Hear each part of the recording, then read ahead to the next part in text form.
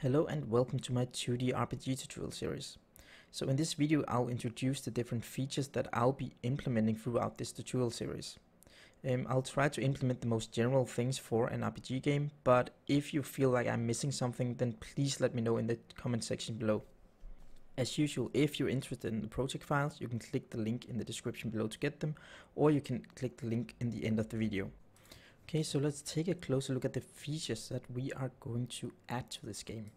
As I said before, these are just the features that I have thought of at the moment, so if you have something extra you can always write it in the comment section below. So first of all, we are going to create a game world, and this game world will consist of some different tiles so that we can walk around in our world. We will have some trees that we can walk behind, and we'll have some walls and everything that we can't walk into, we will have to walk around. So we will try to generate like a very general environment with some obstacles that we will have to handle in different ways. So besides the actual game world, we will have a player, and the player will be able to attack with different spells. In our case, we will be adding some frost spells, some fire spells, and some lightning spells. So he will be able to throw 3 different kinds of spells. And besides that, I think I might also add a spell book so that we can actually take the spells and put them on our action bar somehow. But I don't have a picture of that. That's just what I'm thinking I'm going to do. So when we have a player, of course, we will also have to have some kind of portrait in the game, so we can see our player's health and his mana. So the player will have health that will keep him alive, and he will have a mana bar that will indicate if he's able to throw a new spell or not.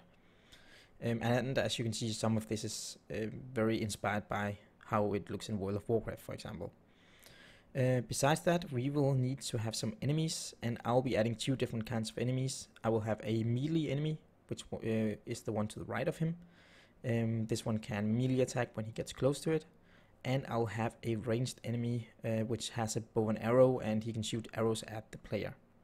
So just to add 2 different kinds of enemies. We could maybe also make a spell throwing enemy if you want to.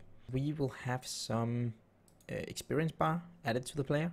So we will add the functionality for leveling up, so when he kills monsters he will gain experience, and at some point he will gain a level. So we will also be adding a talent tree to the game, and the talent tree will make it possible for us to improve the spells that we have in our game. As you can see here, there are 3 different branches of this talent tree, and we'll be able to improve the fireball, the frostbolt, or the lightning bolt. And again, here I'm very open to suggestions for what each talent should do. Should it just improve the damage? Should it make the enemies burn over time? Should it freeze the enemies in place, or should it stun them or something? So again, I'm very open to suggestions here.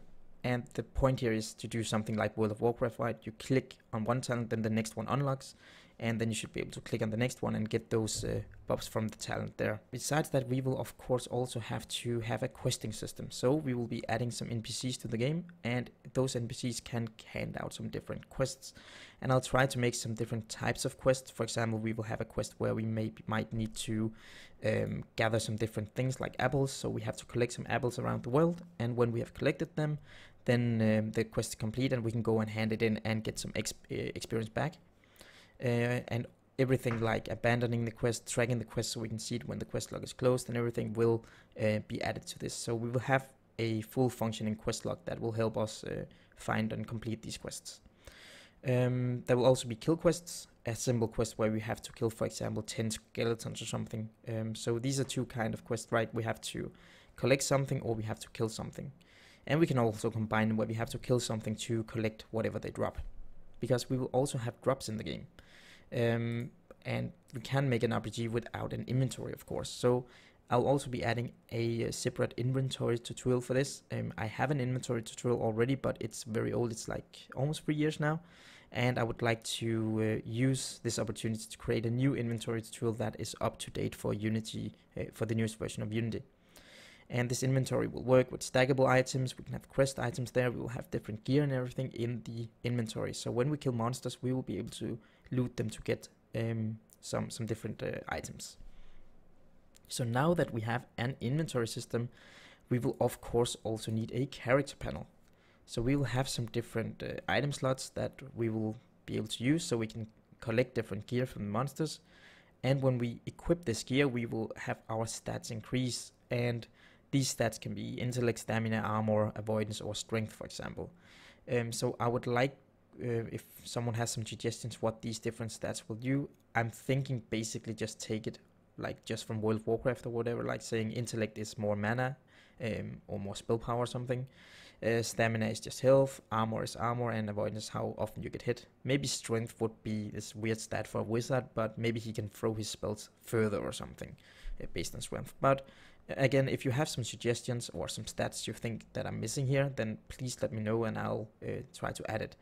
And yeah, these different slots will give us the ability to equip something. For example, we can take some new gloves on and get some stats from that.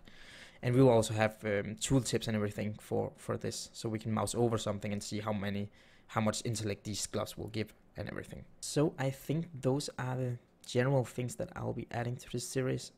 If you have some extra suggestions, please let me know and I'll see what I can do to add them. But I'll take this step by step. We'll start creating the world slowly. We will make the wizard walk around. We'll make him animate and everything. So we'll take everything step by step and slowly build up to creating this complete game. So I hope this series sounds very interesting for you. I hope it's something that you would like to follow, and I hope you will like to interact with me and try to come with suggestions for this series. So thanks for watching this video.